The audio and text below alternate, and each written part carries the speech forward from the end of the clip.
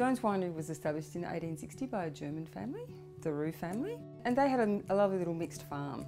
They grew many different varieties. The principal variety was Shiraz, and we've kept on that tradition today. We still use the buildings that they built, which just stands testament to how serious they were about putting their roots down in Rutherglen. My grandfather and grandmother bought here in 1927 when they were married. Today the vineyard is owned by my brother Arthur and myself. Arthur runs the vineyard and I'm the winemaker.